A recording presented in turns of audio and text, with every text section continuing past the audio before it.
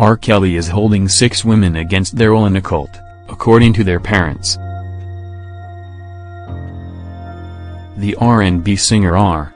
Kelly is holding 6 women against their will in an abusive cult, according to the parents of several of the women and to 3 former members of Kelly's inner circle, whom BuzzFeed interviewed in an explosive new report.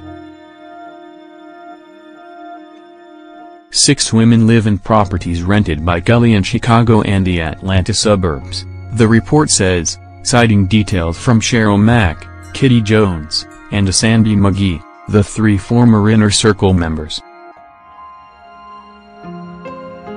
He controls every aspect of their lives, dictating what they eat, how they dress, when they bathe, when they sleep, and how they engage in sexual encounters that he records. Several of the women's parents have gone to the police to try to get their daughters back.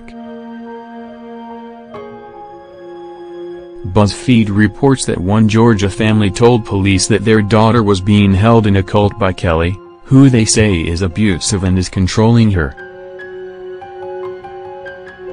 The mother of that woman told BuzzFeed that her daughter looked like a prisoner when she last saw her and acted as if she were brainwashed while continually professing her love for Kelly. A representative for Kelly denied the allegations in a statement provided to BuzzFeed. According to the report, the 6 women living with Kelly range in age from 18 to 31. And Kelly confiscates the woman's cell phones and makes them ask permission to leave the 2 locations in Chicago and Atlanta. BuzzFeed notes that all 6 of the women are of the age of consent in Illinois and Georgia, and that consenting adults are free to enter non-traditional relationships, but the parents of 3 of the women are nonetheless fighting to get their daughters back.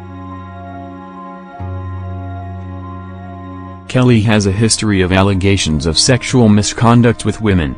He was acquitted in 2008 on 14 charges of child pornography in a 6-year trial, which centered on a videotape that prosecutors alleged showed him having sex with a young girl.